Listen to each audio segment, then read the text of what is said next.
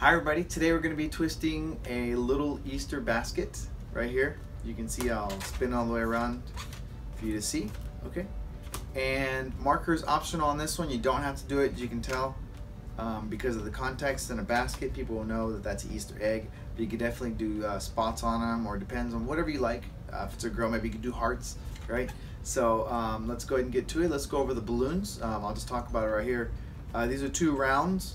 Green and a red that we're going to split. This is a 160 and this is a 260 that we're using there.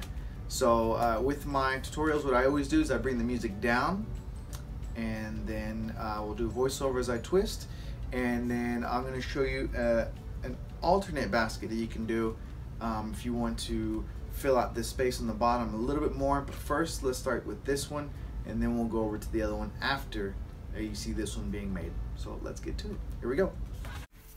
Alright, so I have actually sped up this section of the video just because the design is pretty easy. So first thing we're going to start with is we're going to split these rounds. Okay, so I have underinflated them. They're 5-inch rounds. All I'm going to do is I'm going to split them, and then I'm going to twist them together so we get a 4-bubble cluster. So you can see that's what I'm taking care of right now. There we go. So that part is done. That's our eggs.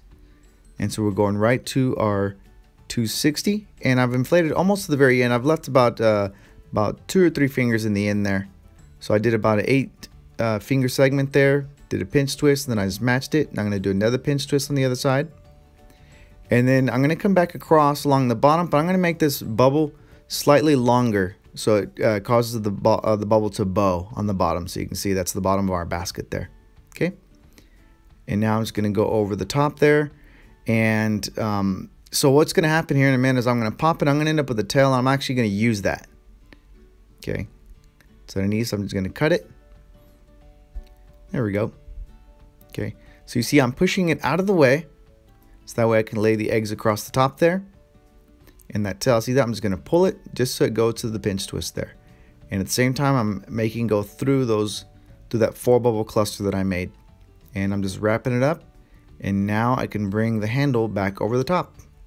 There you go. It's pretty darn simple. And that's the neat thing about this design. It looks really cool. And so now I'm just doing the bow. I pre-made this bow, and I'll make another one later. As you can see, it's just I left the tail on it there so that way I can just wrap it over the handle there and just wrap into that pinch twist. So it's just a loop, then a pinch twist, and another loop. And if you haven't made one of those, you can stick around for the next part and you'll see it being made there. But for the most part, this part of the design is done. So thank you very much. Let's move on to the next part.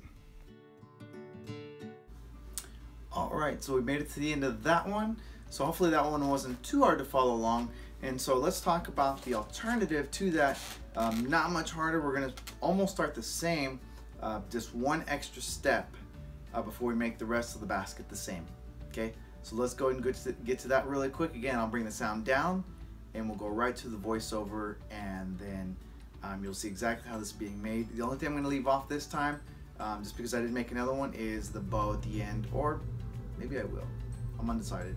But let's just do the part that's different. Here we go.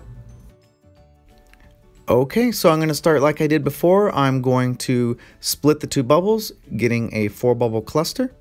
There we go. So again, I sped it up just so you know, you already know it's about to go on. And so here's the addition.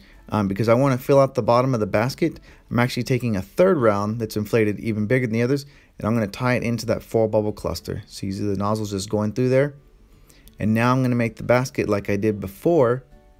See, so there we go. So we're going to start with another about 8 fingers pinch twist, then just match it.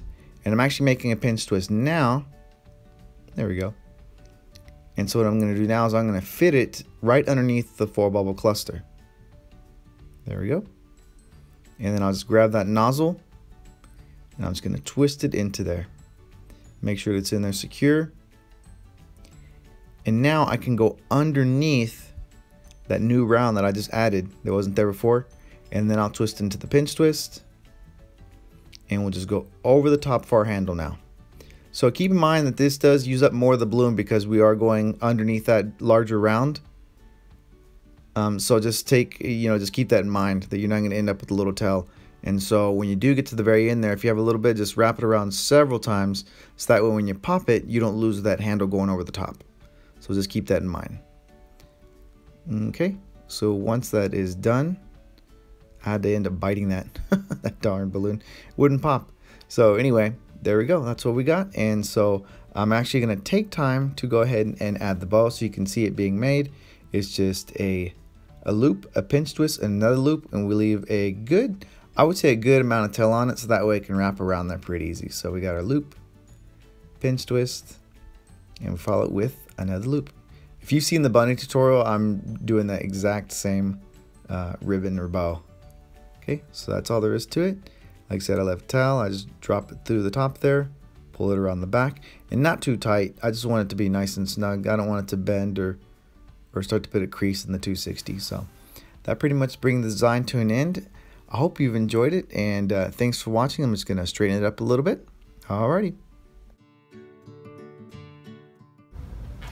Alrighty, so you can see there's a few additions you can make. You can definitely do the little grass around the sides.